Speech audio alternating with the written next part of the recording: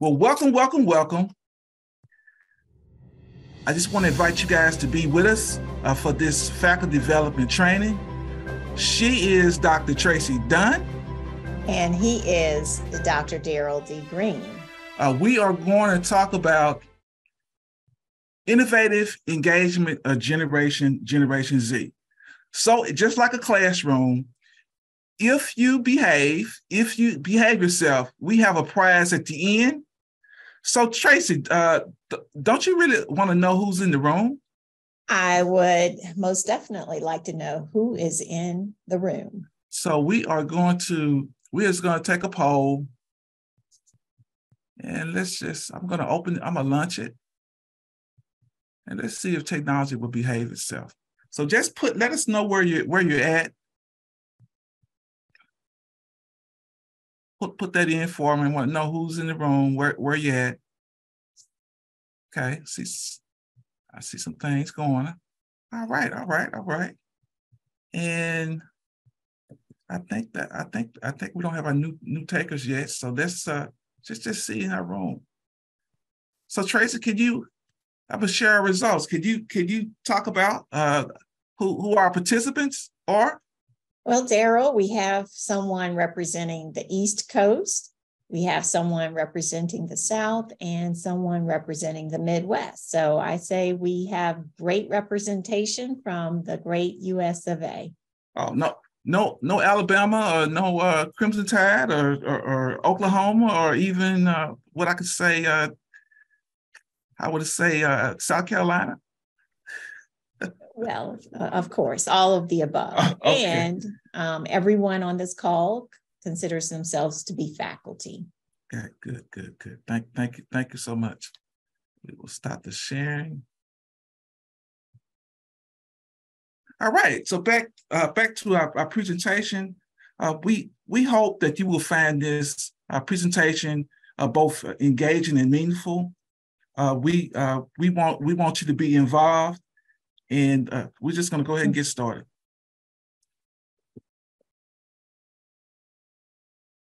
So we're glad that you're here with us today, and we have so much to say about this topic, but we don't have a year to cover it all, right? So what we've done here in this presentation is we have provided like a high-level overview of how to engage Generation Z.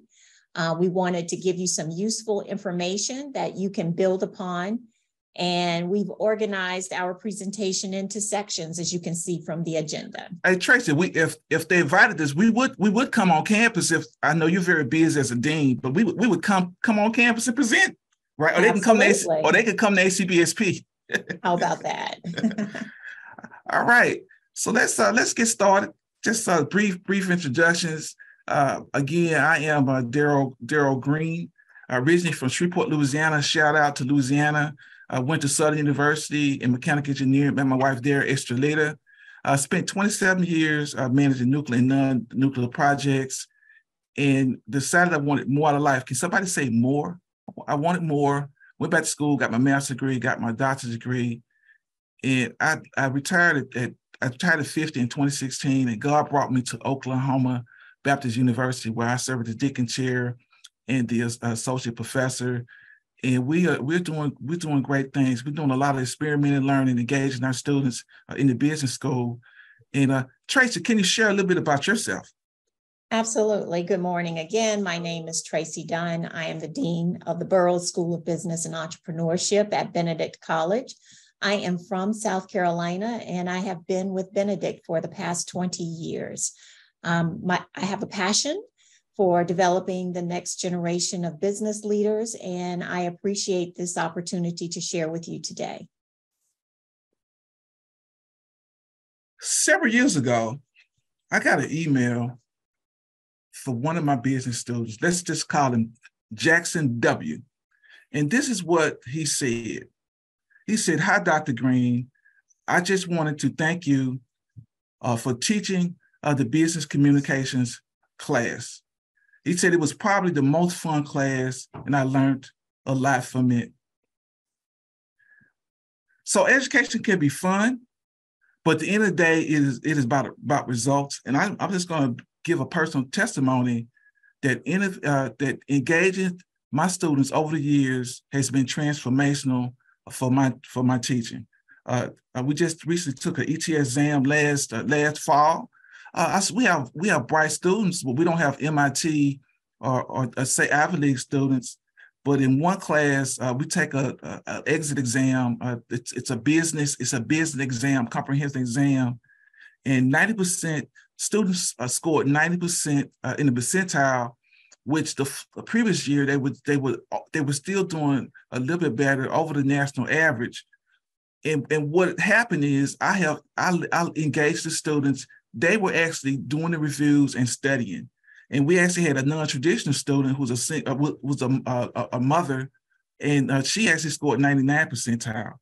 Also, in our simulations, and some of you know about CAPS and simulation, it's one of the toughest simulation that we know of in the business school. Last spring, we had a group that scored in the 99 top 1%.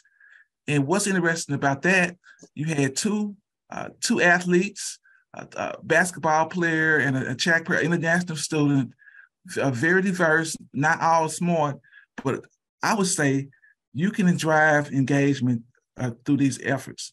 So through innovative engagement, we can bring all students, not just the smartest students, to excellence. I want you to think, how many of you want to be better faculty and administrators for your students? Want to be career ready? Well, you are in the right place. So what I want to do now is take a minute to review how far we've come as a profession in terms of engaging our students in the classroom. In the early 20th century, in those days, we as the professoriate, we were educating the greatest generation, right? And this group believed in sacrifice, they believed in hard work. And so professors, they could get away with using chalk and a chalkboard to engage the students with the content. But then along came the baby boomers, those born between the years of 1946 and 1964. This group, they wanted to make a difference in the world. They wanted to question authority. And so teachers in this era, luckily, were armed with an overhead projector, right? And they were able to share information at a faster pace with students in the classroom. Then along comes Generation X. They were born between 1965 and 1980. Many of them found themselves in single-parent homes. They were considered latchkey kids. They thought globally. They grew up with more technology than their parents. They did grow up with television. And so teachers at that time could engage them with TV programming and film projectors. Along came Generation Y, born between 1981 and 1996. They are a competitive group, but they are fun-loving, very social. They grew up with a personal computer, the VCR, DVD player, as well as the Walkman. And luckily, the ways for engaging this group of students evolved so that we could use whiteboards instead of chalkboards. We had videos, we had 3D projectors that allowed us to keep this generation engaged in the classroom. Today, in our classrooms, we have Generation Z, also known as Gen Z, also known as Zoomers. And they were shaped by the Great Recession of 2007, 2008. They grew up with the internet, they grew up with smartphones, they grew up with social media, and they are described as a hypercognitive generation, very comfortable with collecting and cross-referencing many sources of information. So luckily in our classroom, we now have tools that have evolved to include smart boards, internet connectivity, apps, and video conferencing tools like Zoom and Teams. And even though we have these tools available to engage Generation Z, many of us are less familiar with these tools, less comfortable with utilizing these tools, and we tend to teach the way we were taught. And our Zoomer students are just not having it. They want to be highly engaged. And because we are great educators, we are eager to identify the ways to do that. And that is why you are attending this presentation today. Next. We've based our presentation on Kolb's learning styles. And so he published this framework in the mid-1980s. And Kolb explains that different people naturally prefer a different type of learning or have a different type of learning style. And so whenever they encounter new content, they're going to approach it in two different ways. So the first thing that they're going to ask themselves is, do I want to just watch, or do I want to be actively engaged with whatever this new content is? Do I want to do instead of watch? The second question that gets answered as they process new information is, how do I want to be transformed by this information? Do I want to think about it, or do I want to feel it?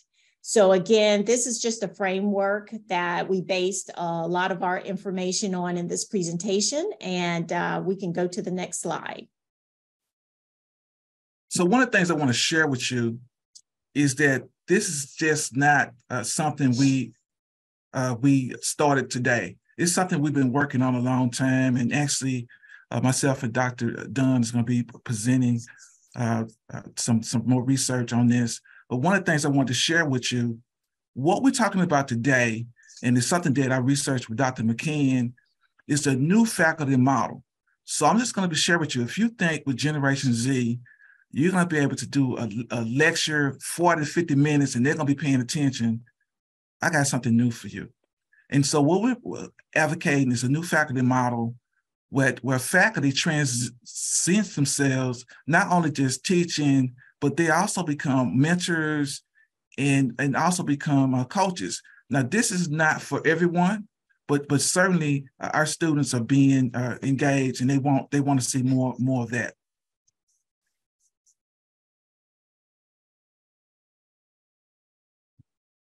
So we're all familiar with the various disruptors that we've experienced in higher education.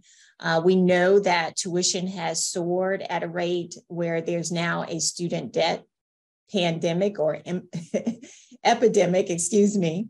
So many students are graduating from college with so much debt.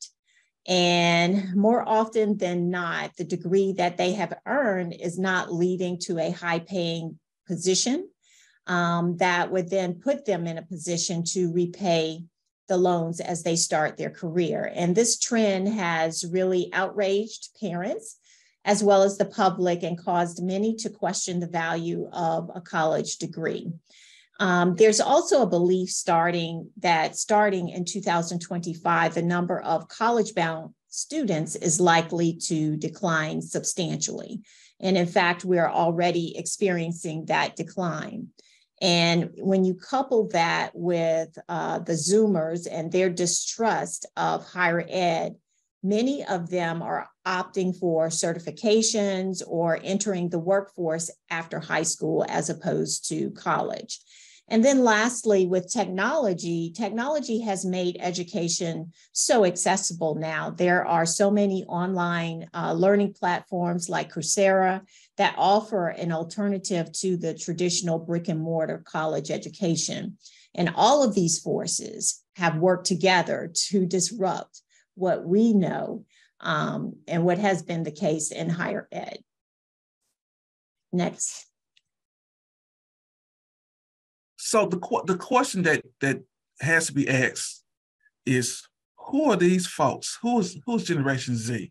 And certainly Tracy talked about, we call the cohort, the co-generations, where each generation has their own distinct personality and traits. We're just going to focus down in on Generation Z. Generation Z could be considered to be the most diverse, the most digital, the most entrepreneur generation ever. And just kind of go over some traits. There are about 23 million of them born after 1995. So here's some traits I think is interesting. I want you to think about your teaching style, your teaching method, as I talk about the traits. Their attention span is about 8 seconds. Well, I don't mean literally 8 seconds, but I mean very short. They're savers, they're sociable, their life is an open book. Little is kept secret. They crave constant and immediate feedback. Or we give them that? That's the question. Again, the digital natives, the entrepreneur. I want you to think about this. Generation Z has never known a world without smartphones and social media. If they want something, they just Google it. And just kind of go back to this diversity thing. It's the most diverse and inclusive generation ever. Nearly half of them, about 48%, are racial ethnic minorities. So they're social, they're entrepreneurial. Are we building a platform, our curriculum design that matches the traits and the needs of Generation Z? So our Zoomer students, they now expect authenticity from us. They want to be connected to each other. They want to be connected to us. They want what they consider to be a very human experience. They want interaction. They want engagement. And so really that is the basis for this presentation. We want to provide you with information that will connect more readily with this particular group of students. Next. So let's talk about curriculum design, learning material. I want you to raise your hand. Use some electronic reactions at the bottom of your Zoom screen. I want you to raise your hand if you have had formal curriculum design training. The answer is most of us as faculty. Oh, good. Obviously, Dr. Jackson's raising her hand. Very good, very good. So most faculty were experts in our own discipline, but not in just training. So there is an art in terms of teaching.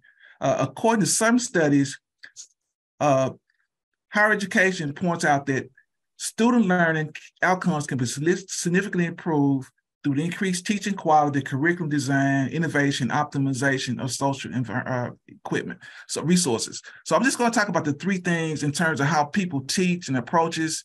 So I would say 90% of the faculty, and Tracy showed you that old model that I got from Dr. Cragen, the old model of traditional, that we have really not changed how we teach. And so it's subject-centered focus. It's a lecture. And the emphasis is really on the subject, and perhaps some would say on the professor. And that's what we call passive learning. Students are not engaged. They're kind of just, well, they're really playing on their phones and they're talking to their friends and you don't really know it. The other one is what we say is better is problem-centered curriculum design approaches where students, they analyze problems and solutions, which is more engaging than a subject-centered approach, but still not at the optimum. What we look at is a learner-centered curriculum where you start at the beginning, you start focusing on your end results, your students. You're dealing with Generation Z. How do we engage them? And we're serious with that. And that is active learning. They're engaged. They're studying the material, and there's dynamic. And this is what we're advocating and trying to give you tools and resources so you can be a more engaging professor, and your students will be career ready. Mm-hmm. So what we're recommending in this presentation is we're recommending that you develop what we're calling a faculty engagement strategy. And so this starts with a course strategy. We want you to reflect and think about, prior to ever entering the classroom, and you're just thinking about your course, what does student engagement look like in my course? What do I want it to look like in my course? And then we're asking you to develop a plan to execute this end goal. We believe that you should communicate your engagement expectations with students in the beginning and be determined to execute your plan, but also be flexible, because you may have to adjust parts of your strategy if you find that they are not effective. Next. So here's what we call in the room. We're going to try to get you engaged and try to show you examples of what it really means what it really means to engage our students. And so we're just going to start. We're going to start in the area that everyone knows about, and that is the lecture. I want you to put in the chat, raise your hand if you do a lecture. Can anybody in the room saying that? So that is. Thank you for raising your hand. Nice community. Appreciate that, Dr. Polk. So let's talk about this whole lecture concept. So I'm going to share with you this. I was blessed to provide feedback on one of our faculty members that's going to be up for tenure in the next couple of years. I sit in the classroom. So he was a theology guy. So he was very dynamic. He had like 24 students in the room. He was going off. He was amazing. And I'm an engineer, so I'm taking notes. And I saw 13 out of 24 people engaged. They play on their phones. They doing everything else. He think he's doing amazing. And so I met with him. We sat down and did a coaching thing. And I said, hey, here's some avenues that you can get your students engaged. And the next observation, he went from less than 50% to 100%. And I'm going to share how many you want that? How many you want 100% participation from your students? Can I get a well, no, amen. Can I get a thumbs up? Okay, thumbs up. Okay, here we go. So here's some things about student feedback. Tracy's going to talk about the chat, but I'm talking about electronic polls. So you could use polls, especially if you're online, you can use electronic polls, but there are other instruments you could use. You can take a poll in the class. Do you get it? I use this. This is how I help one of my colleagues. I'd said, after you present a concept, I'd say, give me a thumbs up if you understand. That way I don't have to wait until the end of the semester, given the exam, to find out they didn't understand the material. And so you get real-time information. The other one, if you want to get more engaging, have them stand up and sit down, because some of them are sleeping in class, you know that. And so that way gets them up. And you can ask most of the students, they tell you, in my class, they're going to get 90 or 100% participation. But here's some alternatives. Okay, I'll probably get in trouble for this, but I'm going to tell you this. There's some alternatives to lectures. Here's one of them. Go on a tour. We've been to the Shawnee Mall. Took my students to the Shawnee Mall. The Shawnee Mill, where they make flour. I took them to the Shawnee Mall, my sales class, but I also took them to the funeral home. I told them they could try on before they buy. That's a joke, but that is a way of engaging them. The other one is debates. The other one is guest speakers, role playing. So what I want to show you right now is that I had one of the professors, Dr. Rudebach, and I had Miss Laura Hagens. They came in my classroom. I was out of town doing an assessment for ACBSP, and I did a video reel that they got to demonstrate their understanding. And I'm gonna play you what the students came up with. This is an example. I'm Graham Stiefel. Laura Hagen came and spoke to our class today, and these were some of the things that I got out of it. In order to be successful in the micro internship, you have to know yourself well and know your strengths and weaknesses. It's important to feel prepared before starting your internship, so talking to people who have worked with this previous client before, have experience in certain areas, is very much encouraged. Hi, my name is Lindsay Baird, and today my small business marketing class had the privilege of listening to Lori Hagens talk about 8 competencies that will help us in our micro internships. One that stood out to me was communication. She shared how communication can be verbal, written, and nonverbal. I'm Thomas Meadow, and the key point that I wanted to share with you guys that I took away from Ms. Lori Hagens was utilizing the OBU's career portal. The OBU's career portal is a way for you to upload your resume, job experience, cover letter, all of that, so that way jobs and employers can see what you do outside of school. This is also a way for you to reach out to jobs, search jobs, and reach out to employers, so that way you can land internships and new job opportunities for you.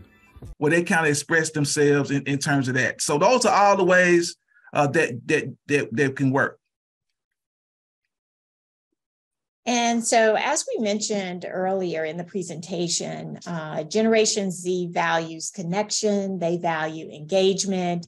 And so one tool that you can employ in your classes are icebreakers, and we all are familiar with icebreakers. And so what we've provided are, just some suggested icebreakers This does not have to be the list that you use. There are other types of icebreakers. There's a 30, 60-second pitch circle where students are asked to provide a short 30-second story about themselves. You can have the birthday lineup where you line them up in the classroom according to their birthday, and usually that generates some conversation. You can utilize electronic polls for different types of questions.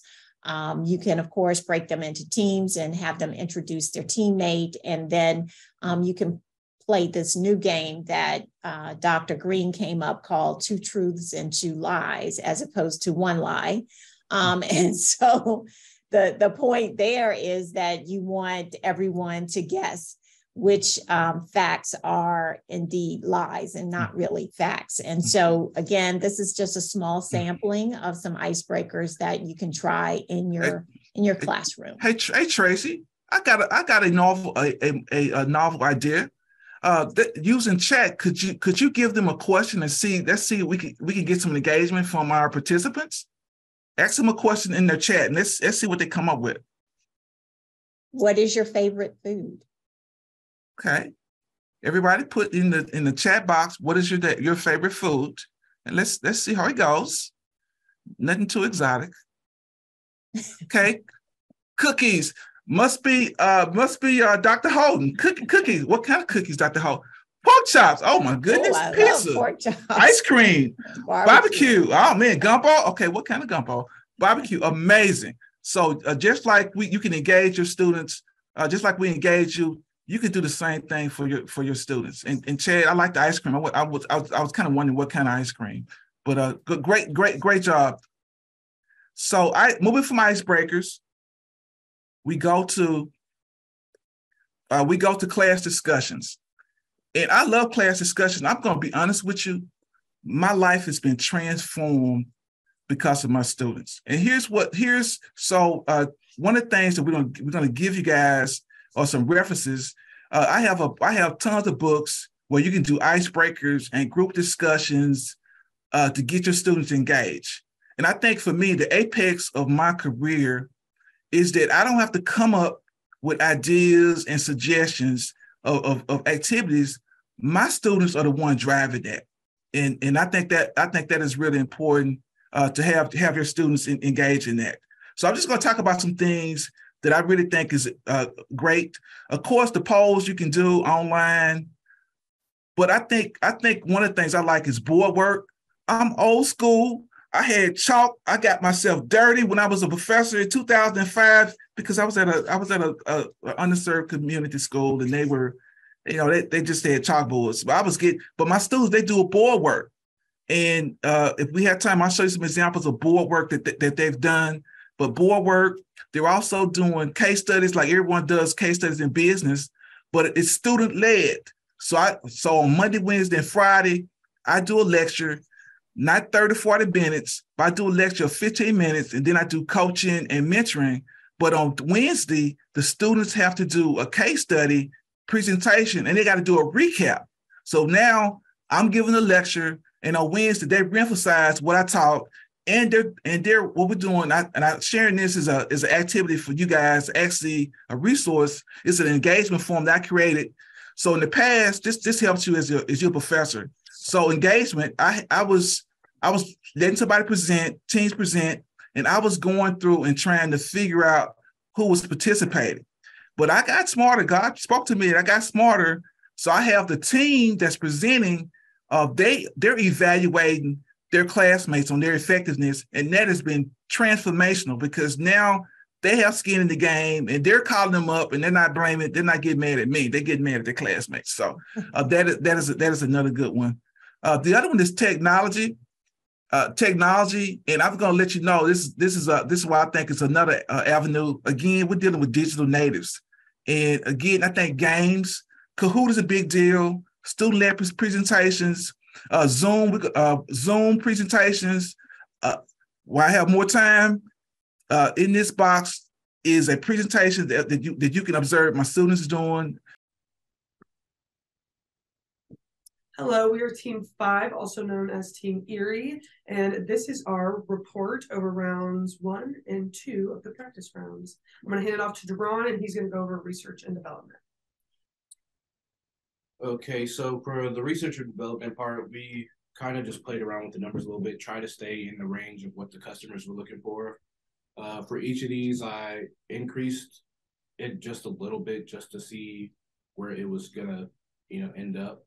For reliability, I didn't really change much. I kind of left a couple of them the same. For edge, I changed it. I increased it by 500, and then for a lot of the other ones, I just increased the size and the performance. So now I'm gonna pass it off to Tyler, and he's gonna go over marketing.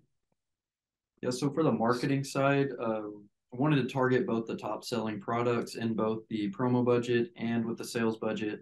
Let your students present on Zoom. And what I actually do, all final presentations after the COVID are now online. And so I'm bringing industry experts all across the world, and we're videotaping it. And that helps the next class coming in, the presentations get better. So the other thing we talk about is the use of Zoom. That is the future. We're going to be more remote. And on that note, Tracy, I think we need to get them more engaged. What are you thinking? I think we absolutely should. And so now we're at the point in our presentation where we want you to participate and we want you to be engaged. And we want to do this and illustrate the power of student engagement through breakout rooms. So we are going to put you in breakout rooms. While you're there, please use your time to identify ways that you engage your students that perhaps we didn't highlight in this presentation. And so we'll give you roughly 3 to 5 minutes to discuss, and we ask that your group leader, identify a group leader that can report when we return to the main session. So now here's the fun part. Here's the part where Daryl and I become the student and you all become the teacher. So we'll start with room 3. And I think Betty was in that room. I'm not sure who the group leader is for the room. Yeah, I'm David Houghton. I guess I can speak for us really quickly. All right. So Betty is in health education and I'm in marketing education. And she had mentioned just some sort of games that she plays with her students to help them understand sort of portion size back in the day and portion size now so that it hits home to them.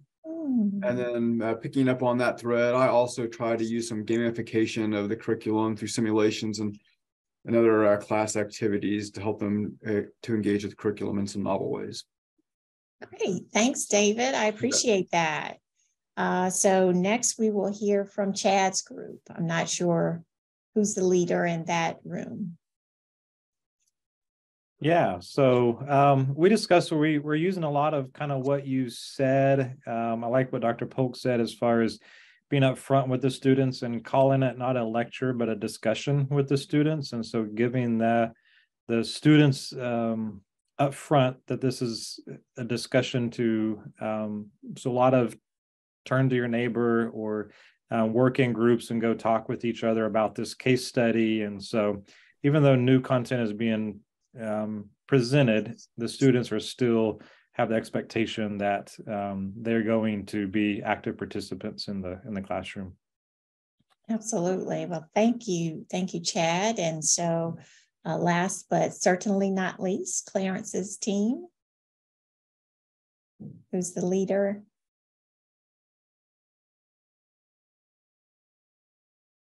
We don't know.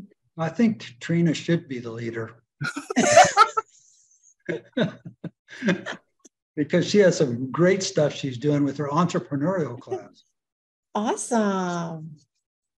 So I will share, in every class, the expectation is for our students to be able to stand and deliver.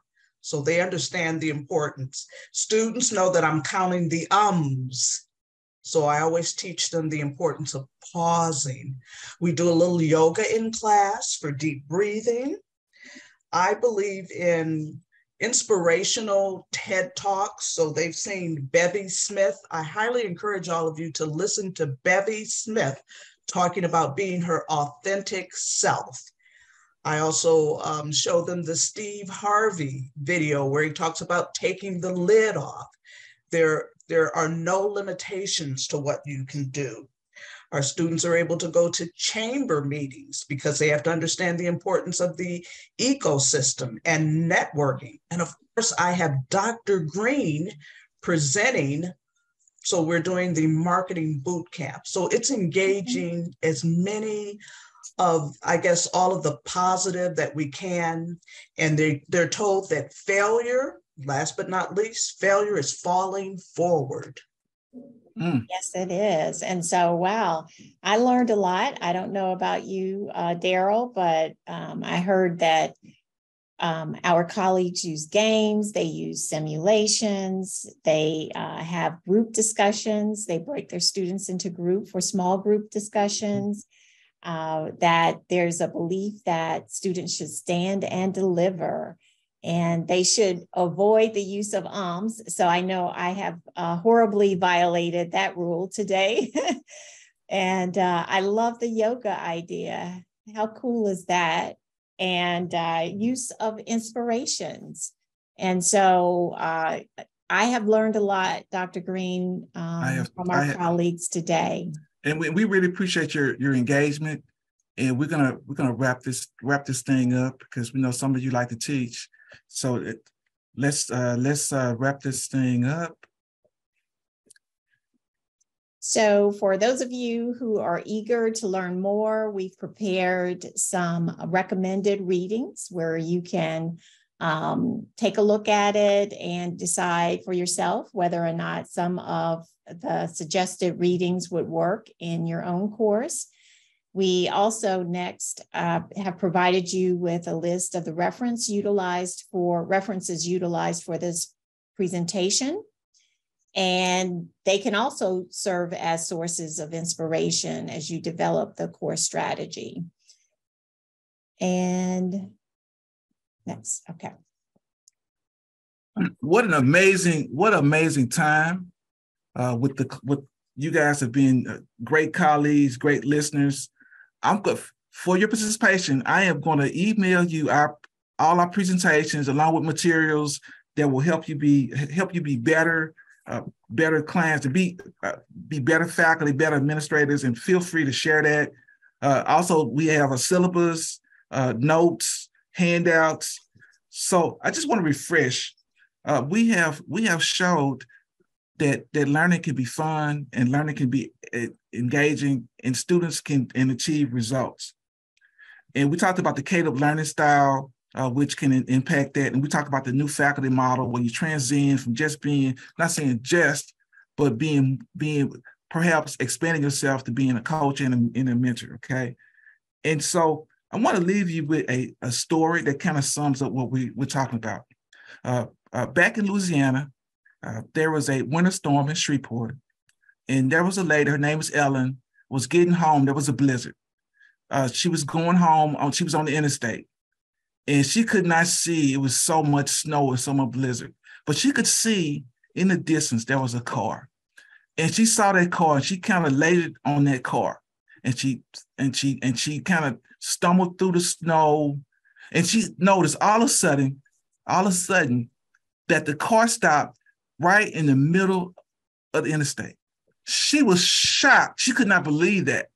And what was more shocking, she saw a man get off his car and walk toward her. And she said, and he knocked on the window and she reluctantly rolled it down. And she said, "What are you doing, sir? You're in the middle of the highway."